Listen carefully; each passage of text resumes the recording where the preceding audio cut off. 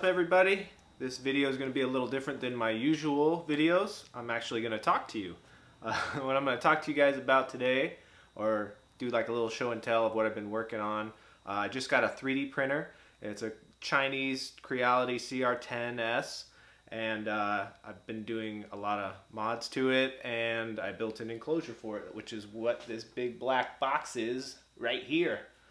So let's check it out. So the first thing you notice when you walk up to it is this sweet brass control panel. And I didn't use brass because I wanted to be cool, although it is really cool. I just have a big sheet of brass that I've been carrying with me forever, so that's what I used. The only thing I bought is actually the plywood, which is just 1/2 inch drawer material that you use in cabinets, Baltic birch. The brass I had, all this 80/20 rail I had. This is all leftover reclaimed stuff from a shop that I used to work at. It was going in the recycling. We got your on-off switch, a couple more switches. I'll show you guys what that does. But as you turn it on, boom, custom splash screen with my logo. That's the temperature inside the enclosure. This here is the overhead lights. Boom. These didn't buy these, had these left over from job. Plexiglass on the doors. All this aluminum trim I saved from a job, leftover stuff. I do a lot of unique things for work. I build displays, theme park stuff, so we always have unique and cool material left over that is going to go in the trash, or, you know, can't be used on another job, so they usually just give it to the guys that work in the shop. So over the years, I've collected lots of unique leftover materials, and I reuse them on my projects like this one. So I saw this design, somebody else did this design on somewhere in the interwebs.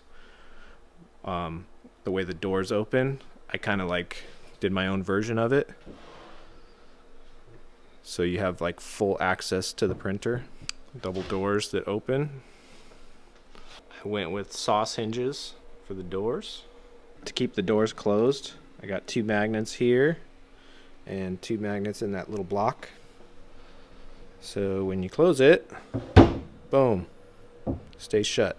This other switch here turns on this little fun light at the printer head. And I printed that with glow in the dark filament. So you could, like, this guy gets charged up and then he glows in the dark. Got another one of those here for the extraction fan. First thing that I printed on this printer as it is now, and it came out really good.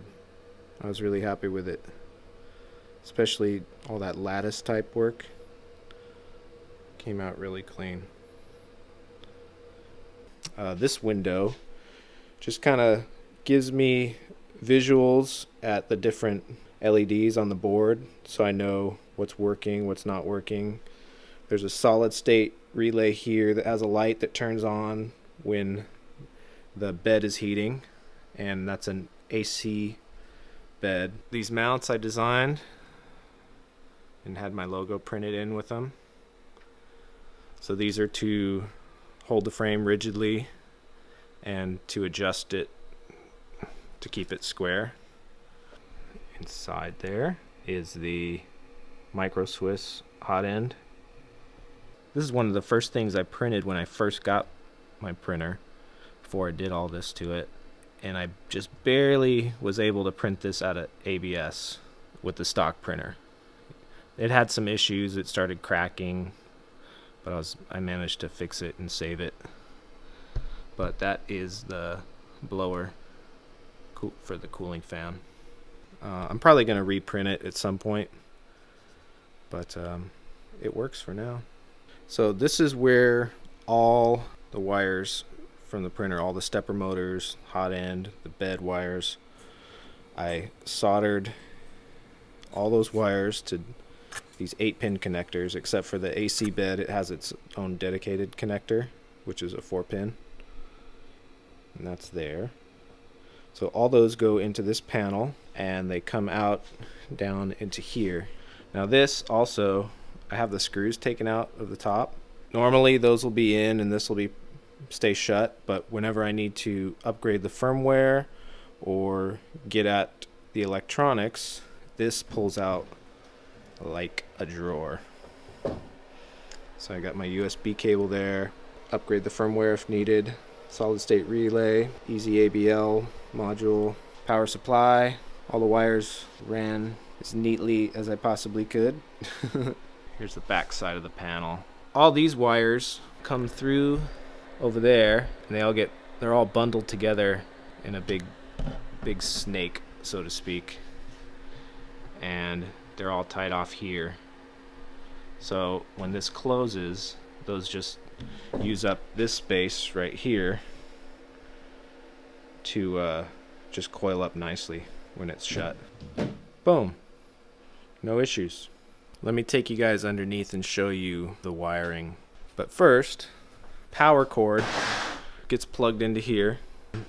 Get out of the way. This was off the Creality printer. This is the original cable. This is the original connector that goes in the back of the tin black box that is just so fun to have on the side of your printer. So that's where it's coming in at, and this is where it comes in on the inside. So I have that connected, zip tied nice and neat around here. There's the wires coming out of the panel there, and the snake that I was talking about to the back of the drawer over there. And I have that little tab right there to keep the drawer from falling out. That's the thermostat and the wire for the overhead LEDs. If I ever need to fix anything on the printer itself, I could just disconnect it from here and just take it over to my bench and work on it. Oh yeah, these clips. These are really cool, huh? No more stupid binder clips. These brackets I made have the Z-axis bearings integrated into them and a timing belt, so that both of my Z-axis steppers move in sync. And it makes it convenient for lowering and raising the Z-axis just by pulling the belt. Another thing I could talk about is this material. This is a ceramic fiber paper that I got on Amazon, and I ended up sprayed 77 some heavy-duty Reynolds wrap over it, so the foil acts as a radiant barrier to keep the heat inside, and the ceramic fireproof paper is, just in case something happens and there's a fire, the printer catches on fire, at least it will help to contain it. It won't just like go up in flames. This guy is the SD card reader. Whoop. So I designed this bezel, and it's a box also containing the little reader mechanism. I'll show you guys that on the inside. Here it is on the inside. So that box is a little clamshell, and then the bezel on the front pinches the clamshell together. These are called, I forgot the name of them. Stepper smoothers. That's what they are. These are the stepper smoothers for X, Y, and then this is the extruder. So I got stepper smoothers on my X, Y, and extrude stepper motors. So running alongside with the LED is the thermostat for the ambient temperature in the enclosure. That's right there at the top. There's my readout. Right now it's 62.7 degrees Fahrenheit.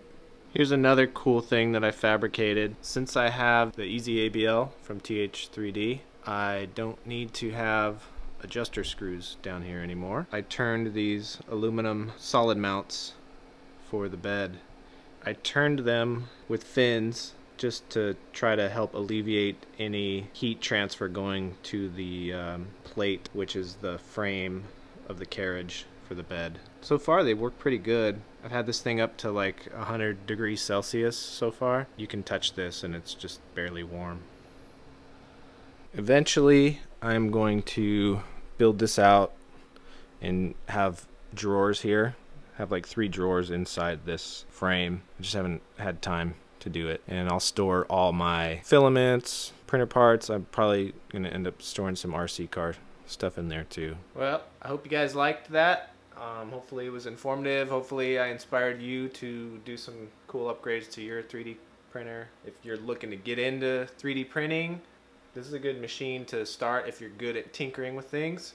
If you want something that's just plug and play, I would say stay away from the Chinese ones, because there's a lot of research you're gonna have to do. There's a lot. It's not just like, oh, let's print some stuff, yay. No, it's like there's a lot of upgrades to get good quality prints. I like to tinker. I like to solve problems and create and make things. So for me, this was good because not only was it cheaper than a plug and play one, but it allowed me to make it my own and customize, which is what I love to do. So I hope you guys dig this. Hopefully I gave you some ideas of if you're thinking about doing it, and hope you enjoyed it. If you like this kind of video and you want to see more of videos like this from me, typically I just film what I make and add music to it. If you like this style, let me know in the comments below. Shoot me a message and I'll make more. Alright guys, thanks.